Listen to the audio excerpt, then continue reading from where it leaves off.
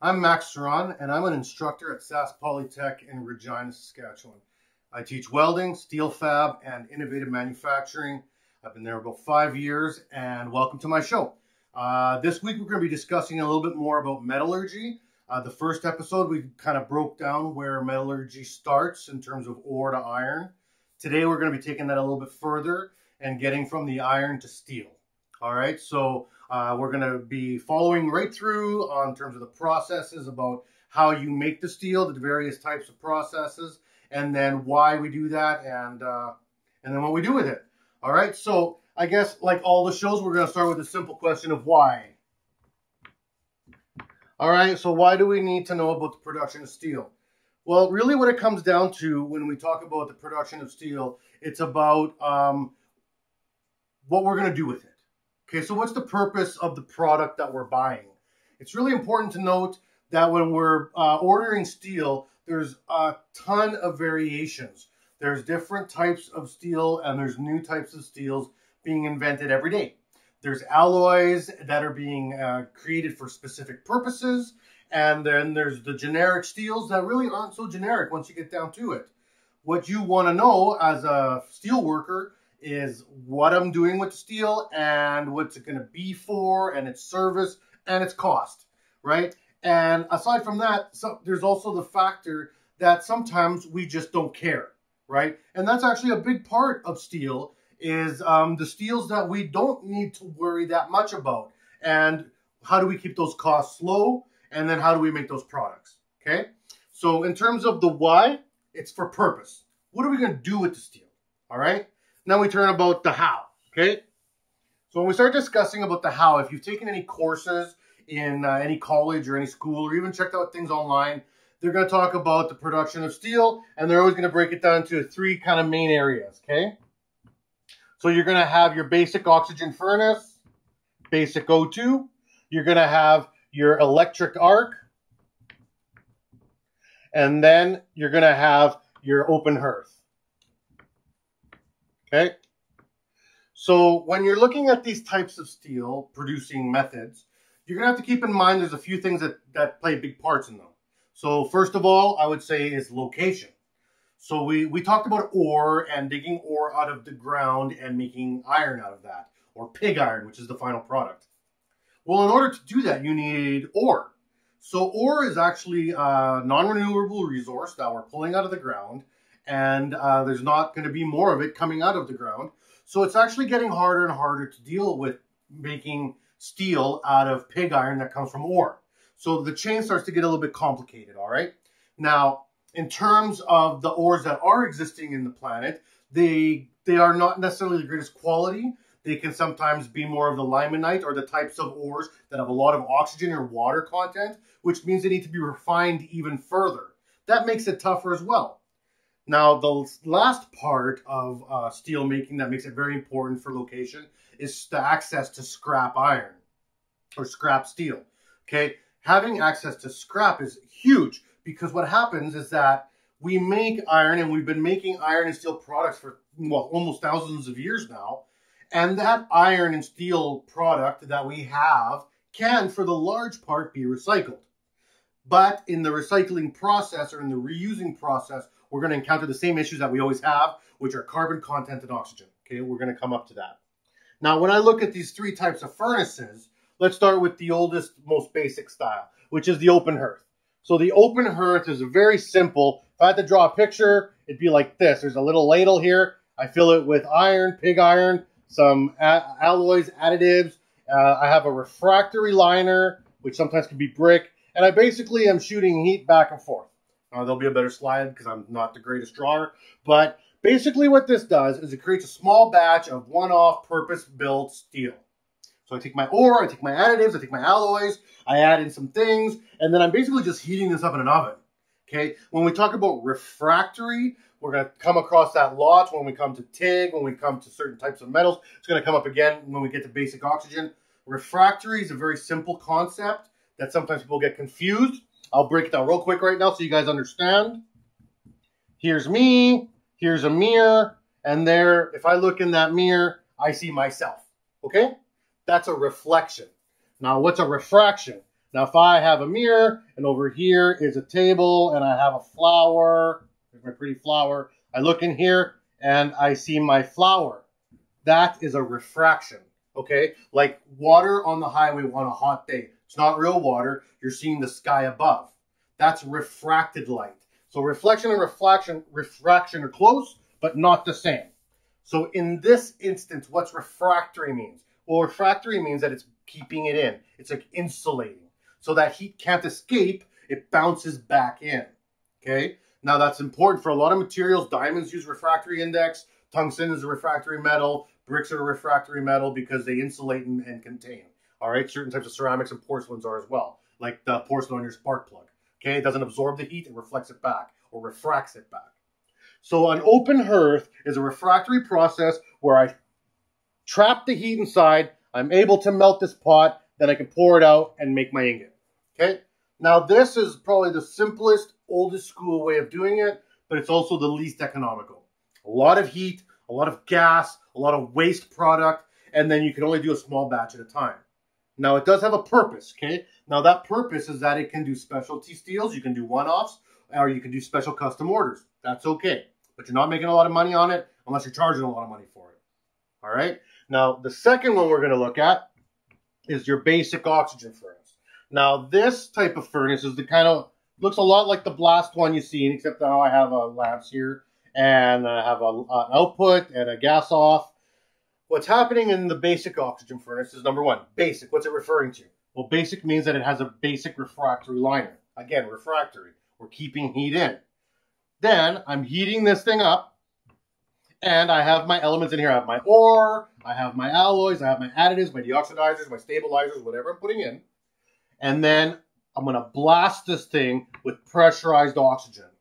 All right? Now that pressurized oxygen is going to go in there, ramp those heats up, churn everything up, and speed this whole process up like crazy. It's just going to go mad in there. Now that's good. It's quick. But more importantly, it's continuous. All right? As this comes out, I can bleed out or tap out the bottom and fill up an ingot. All right? And I can keep charging in. And then I can take off the froth that comes off, all the slag and the byproduct and the waste, and peel it off the top. And I can just keep going and going and going. You'll see terms called continuous casting, or continuous rolling, or roll slab, or hot slab rolling. All these terms are referring to a system where I can keep tapping and going, tapping and going. Now, this is the most productive way to make steel. Now, the negative thing about a basic oxygen furnace is that once you're going, you don't want to stop. So this is a set type of steel. You're looking at making a large run of material. So you're looking at, say, making structural steel. I'm going to be making thousands of kilometers of I-beam or thousands of kilometers of piping. And I'm just going to have the same mix run through. I'm going to be testing it, making sure it's the same, level of deoxidizing or ingot style. And I'm going to be making sure that it's the same amount of carbon that I want throughout the whole mill test report, so that that steel goes out and certified to a quality that can be assured. Changing over is tough. If I want to change over, I got to replace, I got to clean out, I got to change dyes, I got to change materials, I got to change processes, and then I can run a high carbon steel run. Okay, so this is high production, low changeover. We got lots of changeover, low production. Both of these, this one and this one, can run off ore or ground scrap. Okay, now ground scrap means like they call them a cyclone mixer, and they have one here in Regina because we have a steel mill here in Regina. And what that does is it grinds metal down, basically a big blender, and it grinds metal down to little chips. All right, so you need small chips in order to allow this thing to heat up, because even though both of them work and they're a high heat process, the heating takes time, right? It takes time, and you got natural gas to heat these. These generally run off large, high-pressure natural gas systems that take time to heat. And as heat goes into here, as the steel comes out, the heat vacates with it. So you're losing heat constantly. So you got to be replacing that heat. So you're going to be losing a lot of energy. All right? Now, the smaller the chips, the more crushed up the ore, the easier that energy is to replace. Following? Now, this third style is the kind we have here in my hometown in Regina. KFRAS steel mill. It's an electric arc furnace. Now, the electric arc furnace is basically a big electric pot with a lid, and it's got these big carbon style, or generally here they're a hollow tubed copper lance, okay? And basically they're cooled. They have water cooling going through them so that they don't stick to the pot. They fill this with material. These rods come down, and with electricity, it just blasts it with energy. And that creates a lot of heat very quickly, all right? Now, this style is one of the most economical styles that you can use. It uses just electricity, which you can get from any power plant, a hydro, whatever. So it's a much more reasonable to use in remote areas or in places that have less access to natural gas, or natural gases that get expensive, because natural gas is a fixed price based on the economy, whereas electricity is less fixed because it can come from various sources. All right? Now, pluses and minuses. The plus of the electric arc furnace is that you can do one-offs very quickly. They have a fast changeover rate. Boom, boom, boom. These things come in, they fire off the oxygen lances in a sequence, it melts it, and it actually creates a natural mixing process where they rotate. And as it rotates, the lighter materials float to the top, heavier materials to the bottom, and then they team it out the bottom or pull the steel out the bottom, and they can pull material. Okay? Now, I can do lots of different types of steels in here very quickly. Second positive, very useful with scrap. Scrap does not barely have to be ground down at all. You can throw it in there. Like, I mean, I've seen like bicycles and engine blocks in there. They literally just throw it in as long as the lid can go on. You heat up a small amount first to get the charge kind of floating, and then boom, you hit it with the electricity, and it makes that pot melt right now. It's also, like I said, mixes well. Now, what's the negative? Well, one of the negatives about it is that they are kind of one-offs. So I can do a huge pot, boom, boom, boom. It's quick, pour it out, next one, boom, boom, boom. But there's still a changeover time. Now, with modern technology and sciences, electrical processes, cooling systems, and continuous casting slab technology, like the plant here in town, they can make a pot, charge it up, make the metal, and get it rolling. And before that coil's even done being rolled out, they already got the next one ready to go. So it's almost nonstop. All right, almost nonstop. So these are kind of the three ways we can make steel and kind of why we have them. Now, in terms of ore, this one is almost not ore specific at all. You can use any type of scrap. Well, I mean, not any, but like you got to know what you have going in there, obviously for the mix. But this one is the most reasonable or the easiest to use with scrap materials. Now, most electric arc furnaces are in centralized locations that have lots of access to scrap. They're usually geographically specific. You want to put an electric arc furnace, you want to build that steel plant somewhere that has access to rail or water.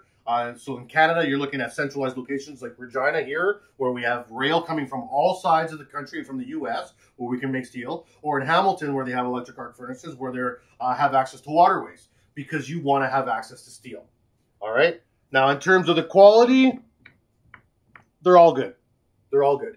And in terms of coating, they are noted. You can order steel from an electric arc furnace specifically. You can order steel from a basic oxygen furnace specifically, or an open hearth if you want. Okay, so that's part of, like we said, the producing of the steel. What do I want? Okay, so we've made our steel, or we know how to make our steel, I should say, and we have kind of the system started. Now, what do we do with that? Well, we have to start worrying about the next step. Now, when we talk about steel or welding or anything to do with steel trades, we always kind of get back to the same point, and that is carbon versus oxygen. Okay, why do I want one and not the other?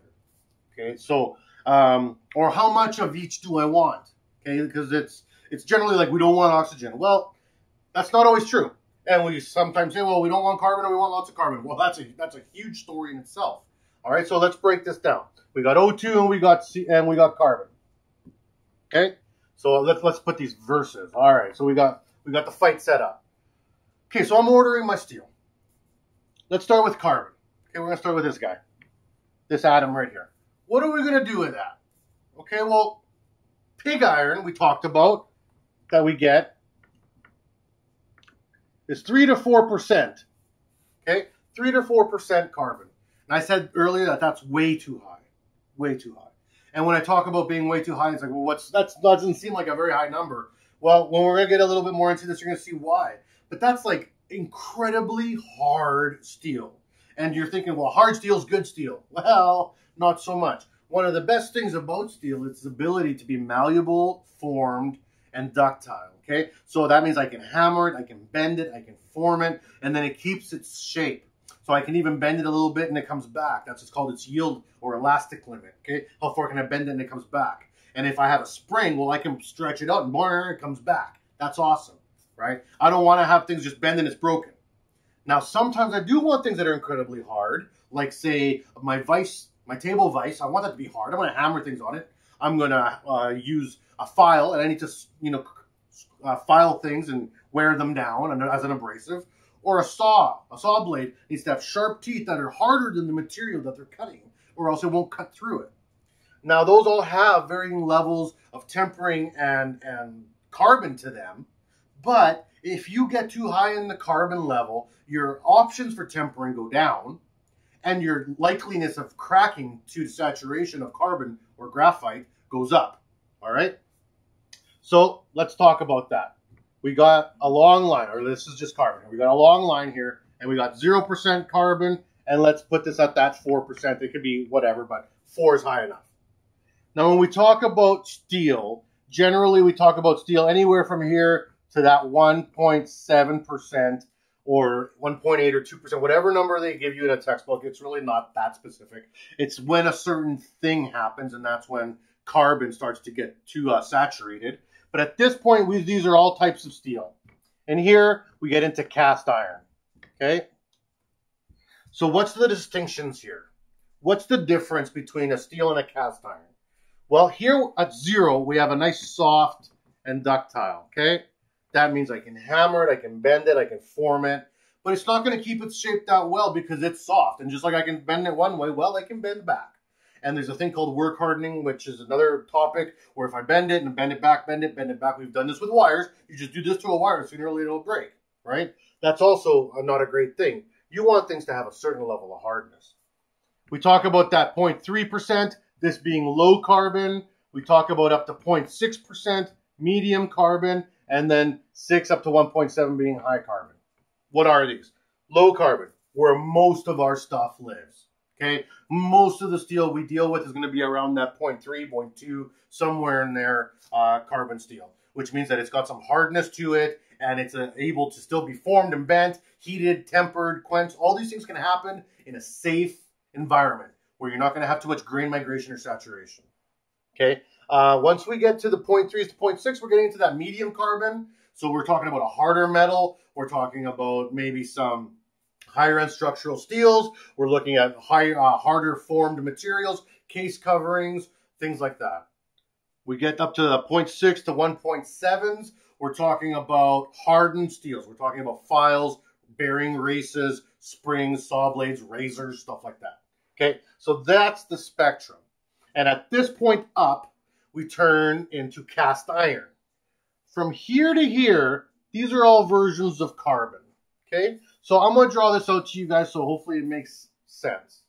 Now, first of all, in the low carbon, we're going to talk about something called a lattice. All right, now the lattice is basically just a 2D version of me explaining atomic structure. Doesn't have to get too heavy. I can get real heavy. If you're taking class or if you're working towards your journey persons in welding or steel fab, you're going to get heavy. But for now, let's keep it light. This is a 2D version, and each one of these blocks represents an iron. Okay, so I'm just going to put F, but it's really Fe I'm talking about. So here's all my Fs. Now that's 0%. There's no carbons in there. Each one of these bonds is magnetically holding on to each other. Okay, there's atoms and electrons and neutrons, and the spinning and the motion creates a natural energy that exists within that atom. That energy wants to attract a likewise energy. It's called the law of attraction. It's a physical precept of life. Like attracts like. Okay, there's no escaping this. It's a law of physics. So irons are going to attract irons. And they're going to form a tight bond. They're going to meet each other. And they're going to meet in a nice crystalline structure because steel is a crystal. Okay? Just like weird crystals that grow in caves. All right? It's still a crystal. That crystal will want to arrange itself in a specific way. even if we're rolling it and we're making I-beams or C-channels or angle irons or whatever the hell it is you're making, it still arranges itself in a specific way on its own. We don't want to mess with that too much, because messing with that changes the structure, changes how it reacts to heat. So it's called thermal conductivity or electrical conductivity or electrical resistivity, if you want to look at it from the other angle. Okay. Now, as we add carbon, what happens? Okay. Right now, if I look at an individual Fe, I got 4 bonds. Okay. See that? So I got 4 bonds, and they're playing nice. And each one of these guys is holding on to each other on the 4 sides. Now, we're just talking 2D. Technically, there's what? 6 sides to a cube? Whatever. We'll deal with this, just so you understand. Now, I'm going to add a carbon. There's my carbon. He's a little bit different shape because all atomic particles have a different shape, different number of electrons, different type of bonding surfaces, different shape of crystal. Okay? So he's going to sit there in the middle. What happened? Well, if I zoom in on that, you can see that that's that part of that carbon that's there. So now I have 1, 2, 3, 4 bonds and a 5th where it connects to that. So in this area, I've created an extra set of bonds to those iron atoms. And those extra set of bonds allow the steel to be stronger. It's got more bonds per square atom that make that structure stronger. Now that is a good thing at this point. Okay? In the low carbon setup, I will have a few carbons here and there that are changing the atomic structure enough to create stronger and better bonds to increase the hardness of the material, all right? Now, as we go up, things start getting a little different. And in this medium carbon world, I'm going to say now have a few more, okay? Now, this is, again, still fine. Here's my extra bonds. And now my medium carbon is getting harder and harder. Now, this is getting harder to work with in terms of producing and also drawing or forming or extruding or whatever you're doing with it. Now, this material is also going to be more subjective to tempering or other steel processes that have to do with heat, because steel and carbon are different materials. They have different heating points. They have different melting points. They have different burning points, which is very critical. I can heat this up and I can mess with the carbon in not a positive way. The carbons will get loose, and guess what? Remember, the law of attraction, carbons and carbons. If I get things too hot and these carbons tend to be a little bit closer to each other, they're going to want to pull towards each other. Okay? That's called grain migration. Things want to get to hang out with their buddies. Homies love homies, right? So that's what happens. Now, at this point, it's not really an issue. Medium carbon steel, we can start getting some of the issues of migration versus temperature, which would be things like martensite. All right? We get to high carbon, and now I look at my lattice, and I'm just about full. Okay? So I got lots of carbons in here. Now, high carbon steel, you got to be careful with, because it's very susceptible to migration or tempering problems like martensite. I heat this up, and these they'll float through, they'll force their ways, and they'll join. But if I roll this out properly, create it properly in a nice environment, I can make a good quality high carbon steel, like a drill bit or something like that. Now, if you guys have ever worked with high carbon steel, you know that heat is the enemy. For example, if you guys are ever tapping a hole, and you break the tap in the hole, and I'm tapping into soft, nice, mild steel, which is low carbon steel. If that tap breaks in there, how do you get it out?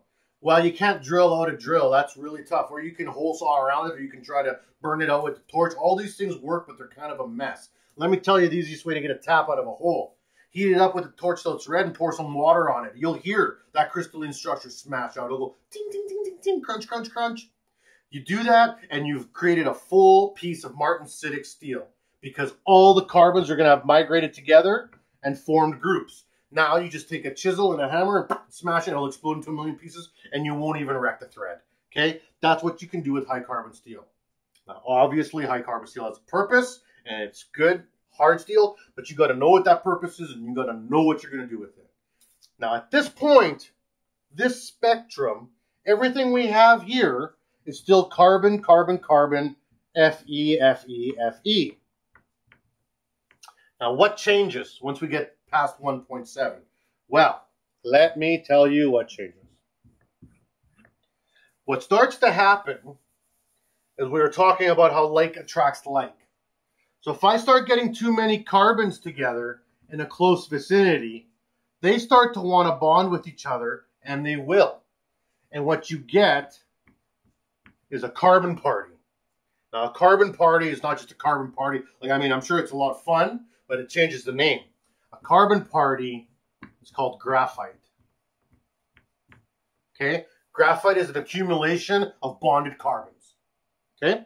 So, as you can see, the carbons are getting closer to closer per square, whatever, space. Now, when I get to cast iron, I've saturated this piece. So what I have now is clusters of graphite living within the steel. And what it does is that it'll actually vacate certain areas.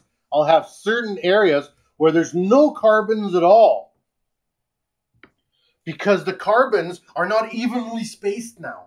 The carbons have attracted to each other into an area to create graphite and left other areas open. So you're going to have varying degrees of hardness throughout cast iron, which makes it very hard to work with in terms of heating, forming, welding, repairing, drilling. All these things are tough to do because you got hard pockets of graphite and soft parts of metal.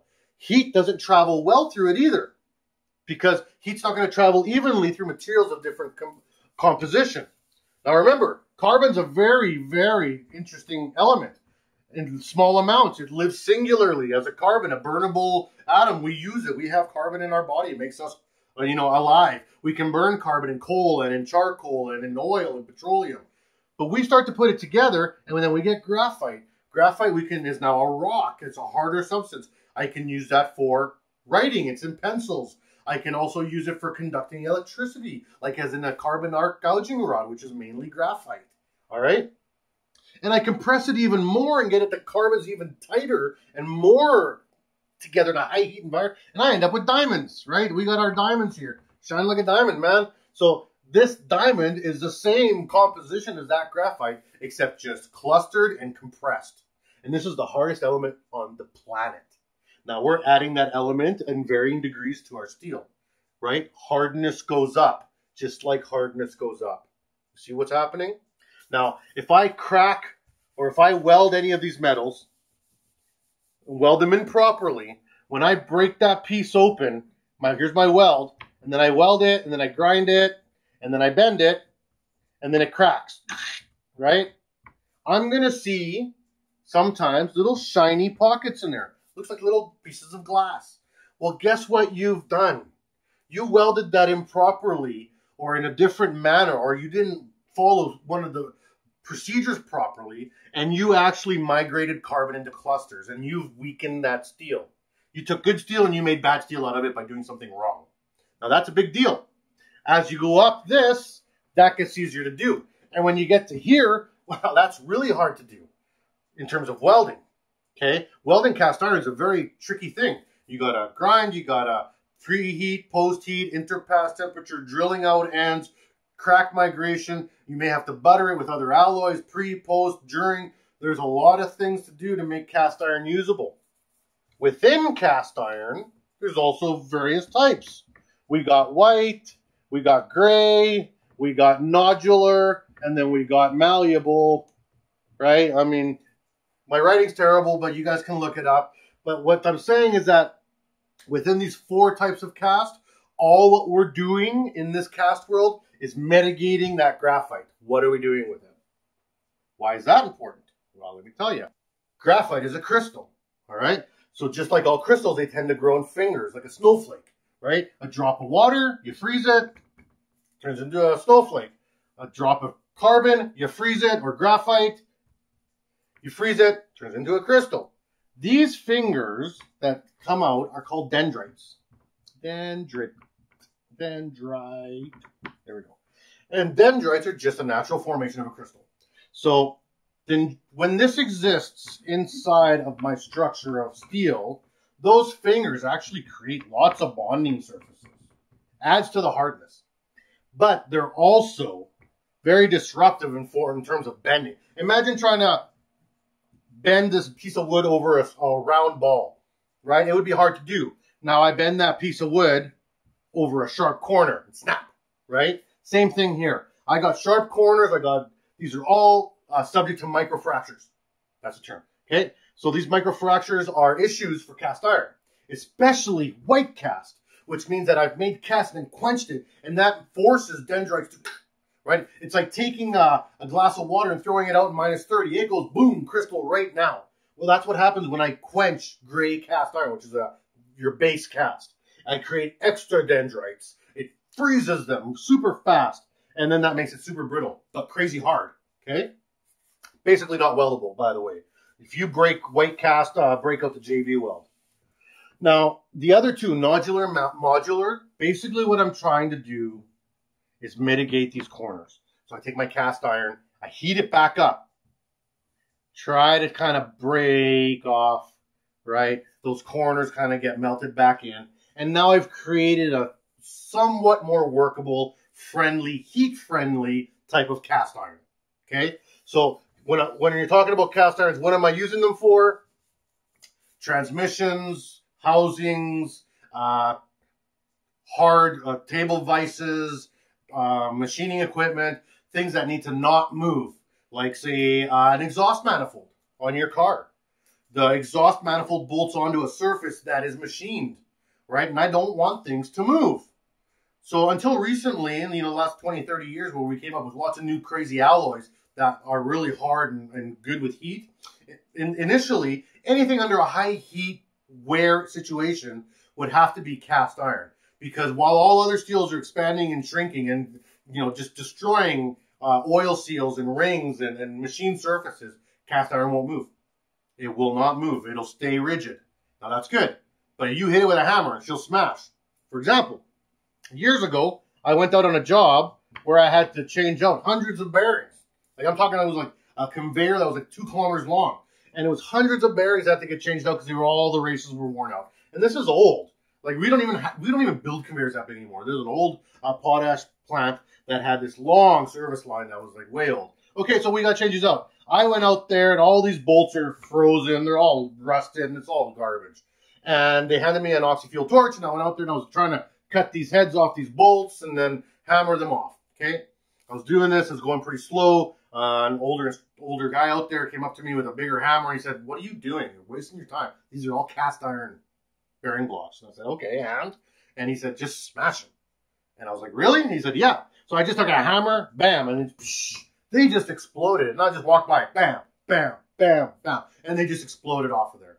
Now, cast iron is not good with getting smashed. It doesn't like it. So that's a big drawback of cast iron. So from soft to crazy hard, all based on carbon. Okay?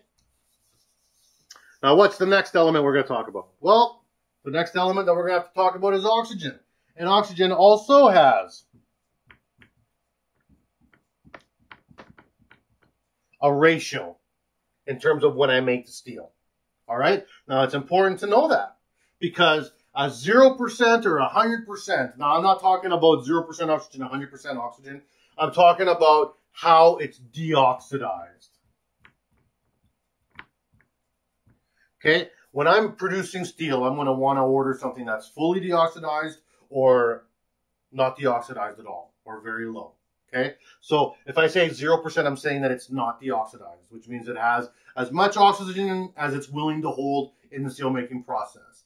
Now, I'm not saying it's fully oxygenated. I'm just saying that some oxygen may have gone in there and no one's watching it too close. But why would anyone do that? Well, let me tell you, most of the steel that we order is in the lower range of deoxidized use. Okay? Now, this steel is called rimmed. And like all steel that has access to oxygen in the melting or forming process, it will draw it in. So if I have an ingot, it will have oxygen pockets in it, gas pockets, and kind of all over. And like you're going to look at that and be like, why would anyone want this steel? Well, let me tell you why people want this steel. Cha-ching, it's cheap. Okay, now that's a good thing for a lot of things. You're like, why? How is that good? Well, let me tell you. How much does a coat hanger cost you? Right? How much did that microphone stand that I'm using over here cost me? I would say if you stop and look around your house or outside or your vehicle or anything that has steel, a large portion of the things around you are made out of really cheap steel, because even cheap steel is very strong. So why would I invest money as a producer of a product in buying quality steel when I'm making a low quality part? And I'm not saying low quality like it's junk. I'm saying low quality in terms of its use. Remember, we always have to think about where is this steel going. Okay? So, coat hangers is a great example. If I had it just the cheapest steel, then I can make coat hangers. But I don't want pig iron because that's too much carbon. So I would want a rimmed steel with a low carbon content because it still needs to get formed into a coat hanger shape and then spun with a little top in the hook. If it's too hard and they go to bend, it's going to snap, right? And if it's too soft and I hang my clothes on it, it's going to droop, and that's no good either. We've all had coat hangers that are like that. The steel's too soft, but if it's too hard, it breaks. So the company's deciding, do I make this harder and have to throw out 10% because they broke? Or do I make it softer and then the customer is just mad because my pants make it droop? Well, that's something a producer has to decide. But they're not using expensive steel for that. They're using cheap steel. And toys, Hot Wheels cars. Like, I mean, no one cares. Lots of stuff about the world is in this area. Okay, we go to the fully deoxidized. And I put 100%-ish. Okay, ish there, approximate. Why? Well, because you can never get anything to 100%. That's just the way, that's just life. It's very hard to make things 100%. Now, this is killed. Okay, we call that killed steel. K-I-L-L-E-D. Now, killed steel will be almost perfect. There's going to be a little bit of a crater because just like when you run a bead, you finish at the end, and that little piece you finish at the end is not going to have any deoxidizers. It's going to have a little bit of oxygen get in there, and you're going to have a natural crater. But most of the steel here is going to be certifiably clean. Certifiably, that's important to know.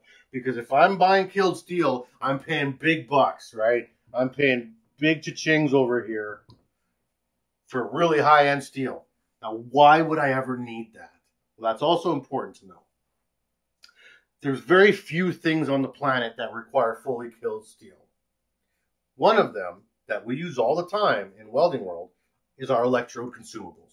So our TIG wire, our MIG wire, our stick electrode core, all of these are going to be killed steel because they need to be certified. They're going into a certified environment. They're in a procedure. They need to be the same every time. Okay, so I'm going to want my core to be as clean and as perfect as possible every time. Now, if I need to add or take things away in the process, that's fine. That's fine. I can add that or take it away in the flux or the gas or the process.